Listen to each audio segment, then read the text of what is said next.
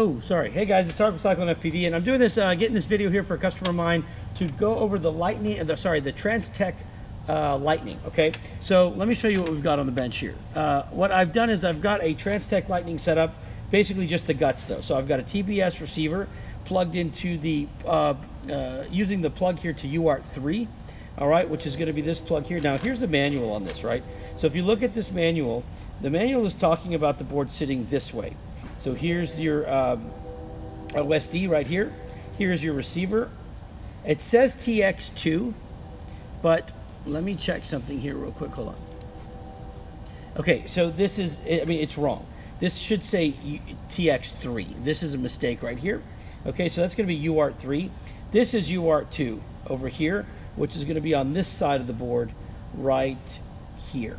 All right, so they've kind of screwed that up with the manual, but anyways, so the question was, can the TBS work on this board? The answer is yes, and I'm not sure why it was believed it couldn't, but that's not the point. Point is, it's my job to show you how it works, and this is how it works. So if you're going to use this plug and you're going to go into UART3, then what you're going to do is you're going to plug that in, wire it accordingly, okay? So if you're using the plug here, then the yellow is going to go to the TX, the white goes to the RX, and the order here is going to be, now the order is right, so RX, TX, 5 volt and ground. The problem is this is not 2, so remember that's going to be 3, okay?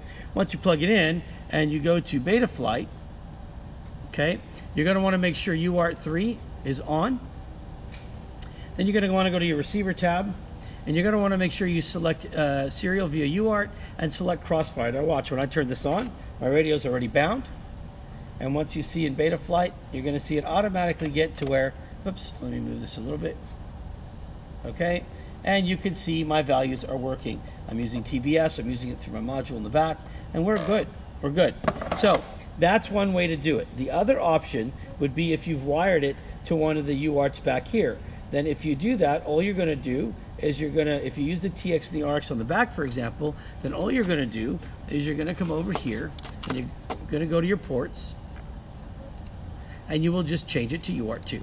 Okay, so and you don't have to worry about smart port. You can disable that here, and that's it.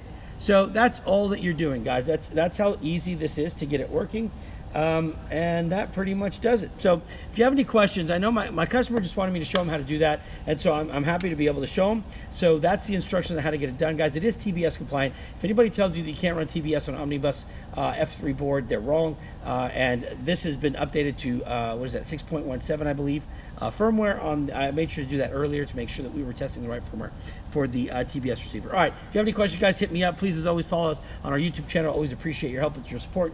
And as always, please, God bless. Don't forget to go spend time with your family. Never know how much time you have left. Go make the most of it. You can always fly and do this kind of stuff. Later. See y'all. Peace.